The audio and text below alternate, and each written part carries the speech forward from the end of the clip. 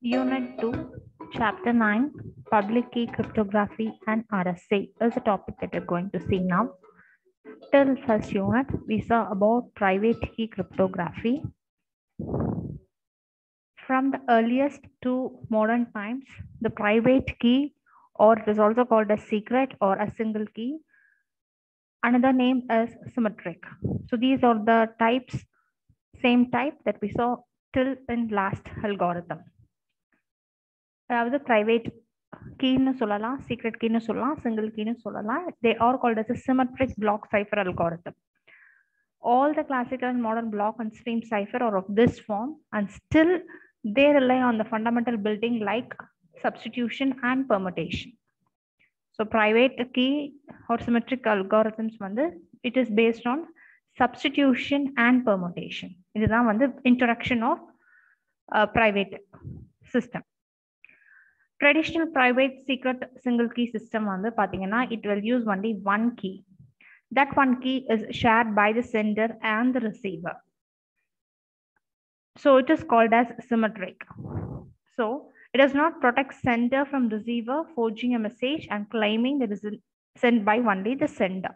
So some sort of problem occur in private key cryptography. For example, if you take a normal lock on a door, it has only one key.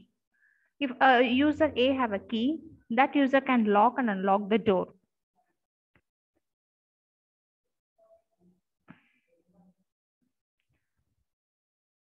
So if you take a normal door lock, it will have only one key.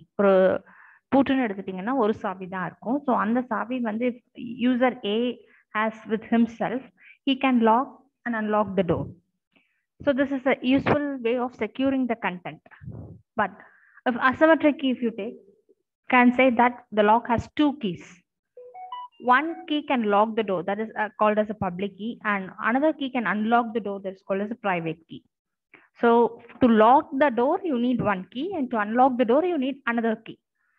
Locking key is called as a public because it is known to everyone, and unlock, it is only known to a particular person, that is a private key. So this encryption decryption is a metaphor for locking and unlocking the door to get in whatever is behind the door. So this is a concept applied in private key. It's very powerful since it uses two keys. So what is the benefit is, if the user A give away the public key, then anyone can protect the content. No one else can decrypt and read the content unless they have the private key. Public key irundha avanga அந்த content பார்க்கலாம். But they can able to decrypt. They need the private key. Private key irundha mattumda they can able to process the ciphertext.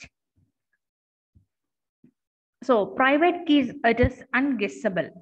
இதுதான் private key அப்படின்னு சொல்லிட்டு you can't able to brute force attack எல்லாம் இங்க ரொம்ப ஈஸியா பண்ண முடியாது, because it is impossible to derive the private key from the public key, since keys are calculated from very very large prime numbers. Large prime numbers and the keys calculate பண்றோம். That key strength is measured in bits. So 8 bit has a range of 256 potential values. This is not very secure for all the manufacturer to try all these 256. Since a 2408 bit key will have a range like this, 3.23 with 616 zeros after the end. So it is very difficult for the attacker to use a brute force attack to unlock that particular key. So the development of this public key cryptography is the greatest and perhaps the only true revolution in the entire history of cryptography. It is called as asymmetric. Asymmetric involve the use of two separate keys. Two keys use பண்ண போறோம், in contrast to symmetric encryption which uses only one key. Asymmetric is also called as public key cryptography. It uses two keys. Anyone knowing the public key can encrypt message or verify signature. Message encrypt பண்ண முடியும், public key கையில இருக்கிறதுனால anyone can do that process of encrypting the message, or they can verify the signature, but they cannot decrypt the message. Decryption அவங்களால பண்ணவே முடியாது, இல்ல புது signature create பண்ண முடியாது. What is the reason is, அவங்களுக்கு private key தெரியாது.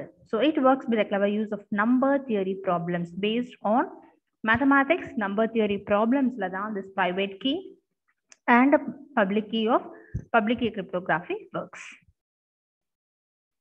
So public key cryptography is another name is asymmetric cryptography, and it was invented by Whitefield Diffie and Martin Hellman in 1976. So this, to honor these persons, this public key cryptography is called as Diffie-Hellman encryption. And public key cryptography are based on purely mathematical concepts like integer factorization, discrete log, and elliptic curve relation. Pure mathematic concept is being applied in public key cryptography. So this public key cryptography, as already said, is it is going to use two keys as pair for encryption of plain text and decryption of ciphertext. So these keys are named as a public key and private key. The private key is kept secret, as the name indicates. Private, it is kept secret, and public key is distributed.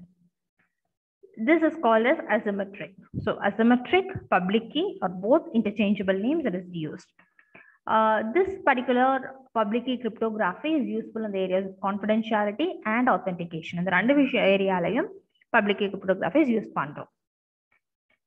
So a message or text data which is encrypted with a public key can be decrypted only with a corresponding private key.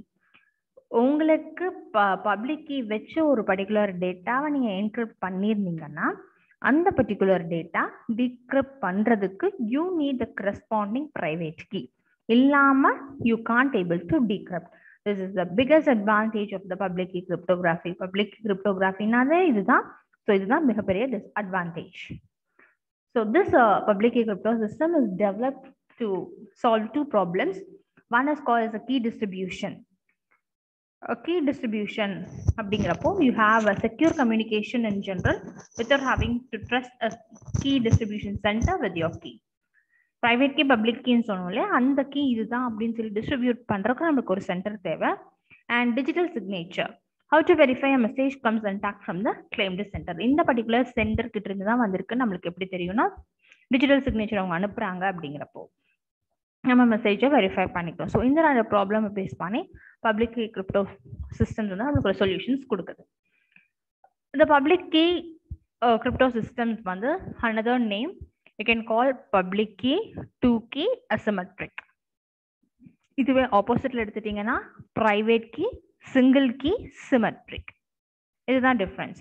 So it involves the use of two கீஸ்ன்னு சொன்னோம். ரெண்டு keys use பண்ண போது ஒன்று வந்து public key for the process of encrypting the message and verifying the signature.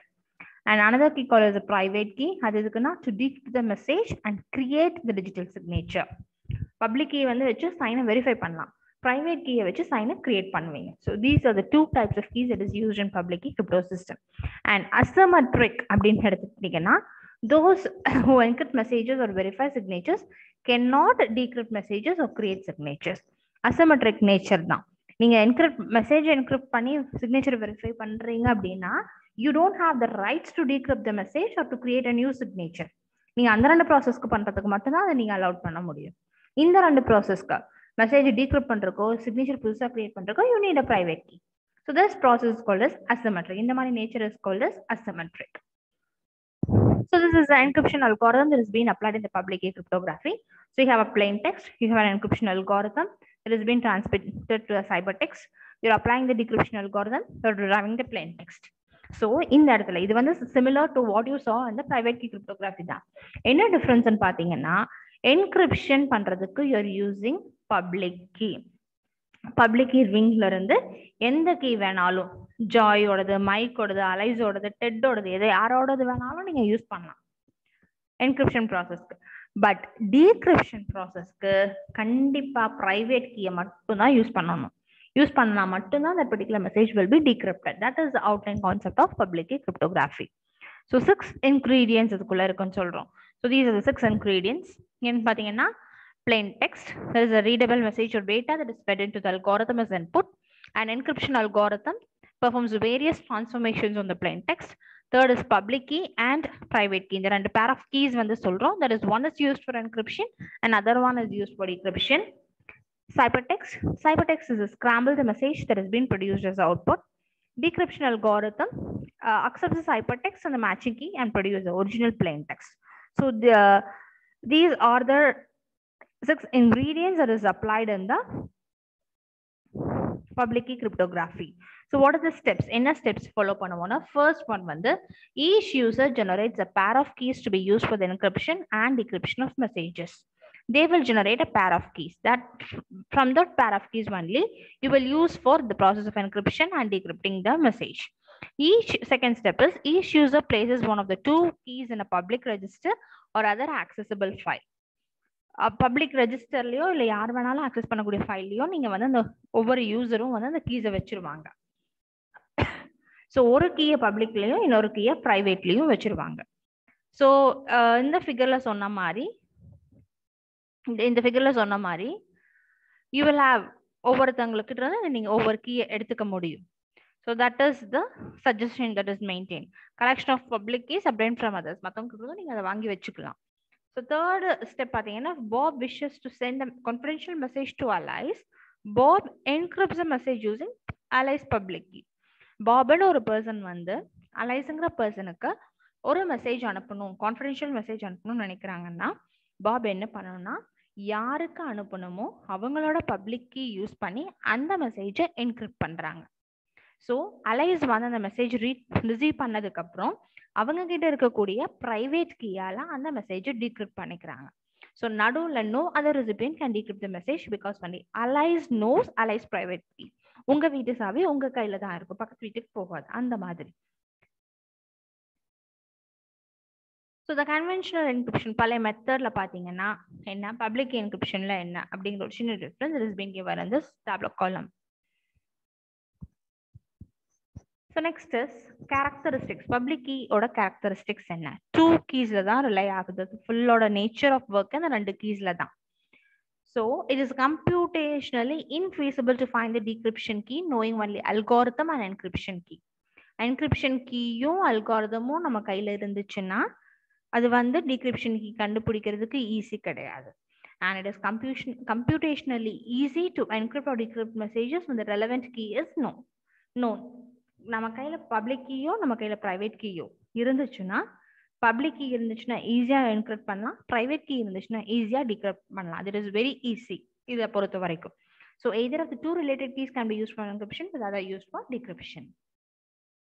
So இந்த public key crypto சிஸ்டம்ஸ்ல how the secret C is maintain அப்படிங்கிறது இதுதான். So இந்த மெசேஜ் சோர்ஸ் எக்ஸ் அப்படிங்கிறது message that is been apply to the encryption algorithm from the source A.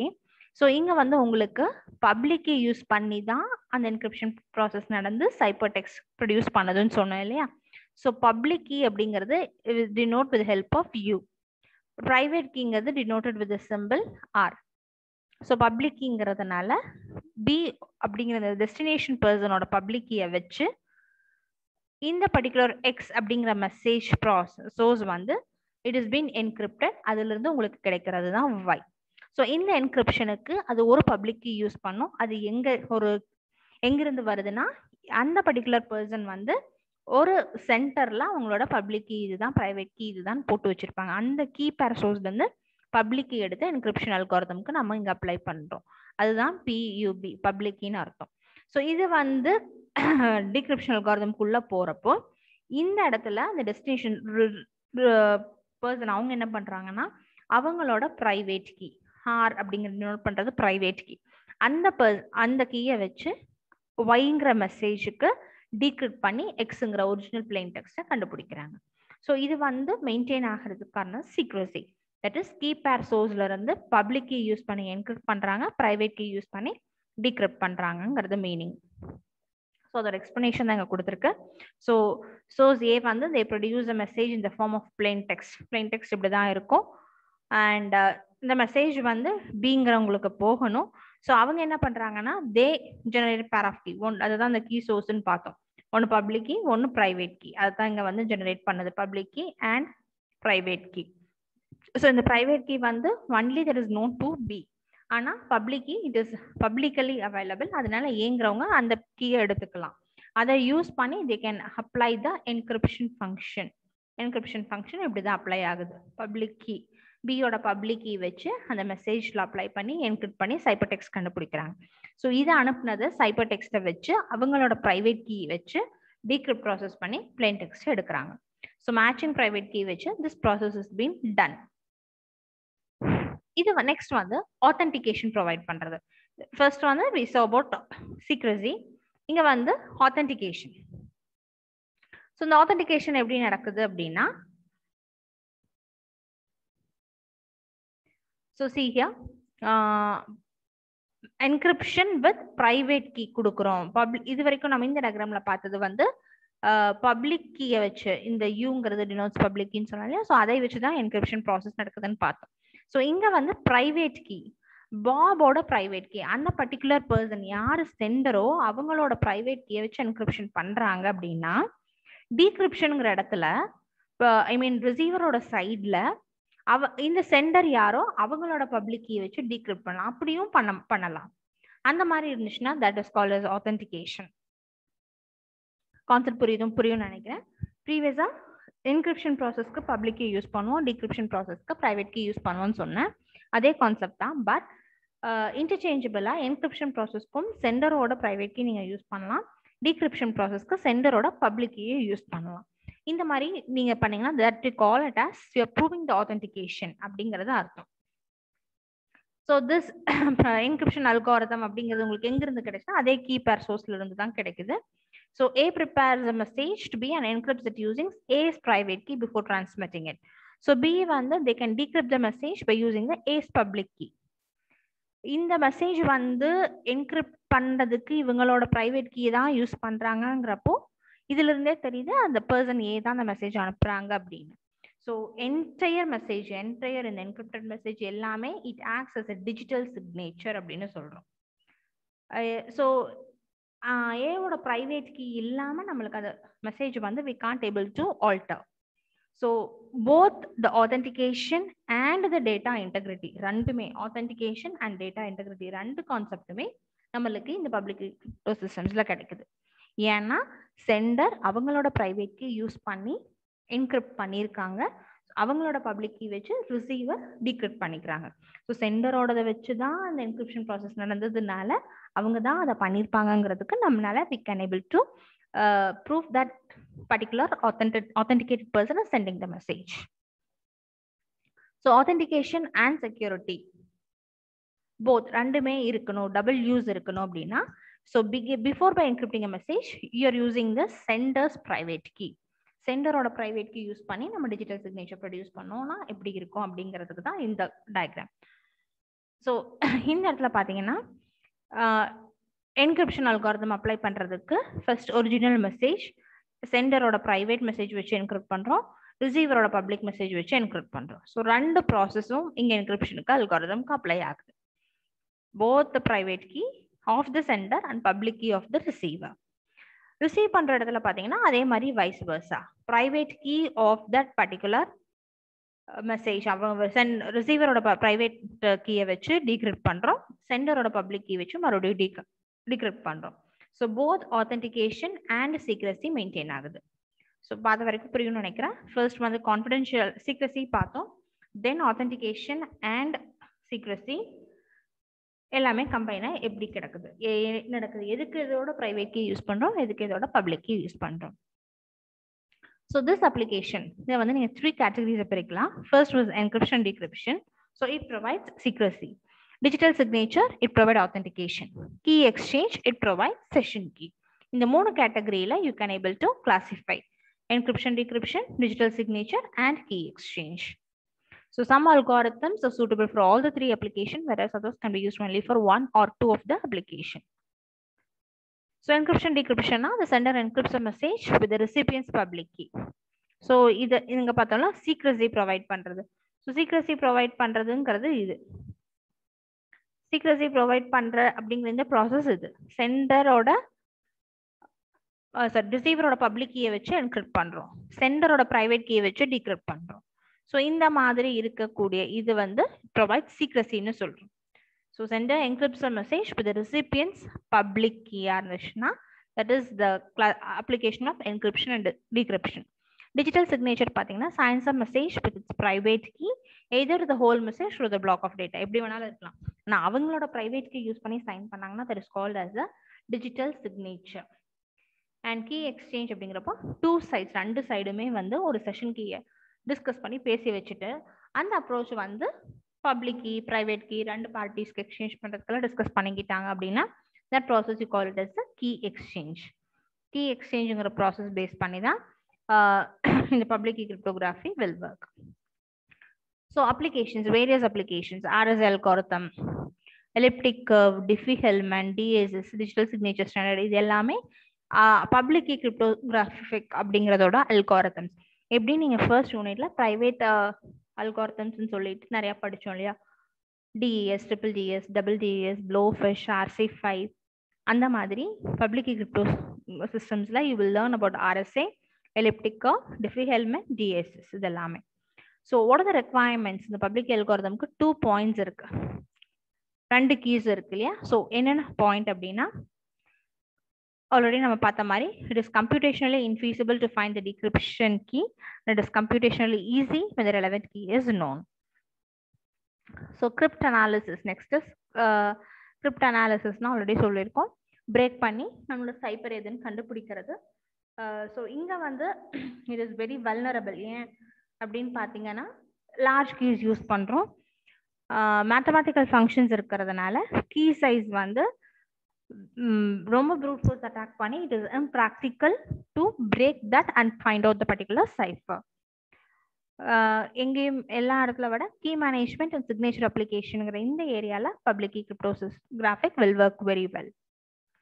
So செக்யூரிட்டின்னு பார்த்தீங்கன்னா like private key schemes brute force exhaustive search theoretically possible தான் because it used 2 large bits.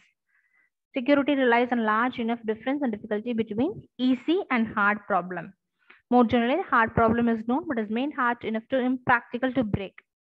Hard problem ஆகிறப்போ break பண்ணுறதுக்கு impractical. Requires the use of very large numbers. கண்டிப்பாக large number of இது வந்து நம்மளுக்கு தேவை. Hence, is low compared to private key schemes. So, this is the concept of public key cryptography. Public key cryptography la you are using outline concept என்னன்னா encryptionக்கு ஒரு key use பண்ணுவோம், decryptionக்கு ஒரு key use பண்ணுவோம். that key may be a private key or a public key.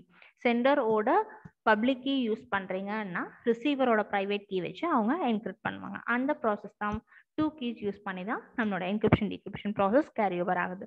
that is called as a public key cryptography. ரொம்ப mathematical concept based பண்ணி தான் public key cryptography will work.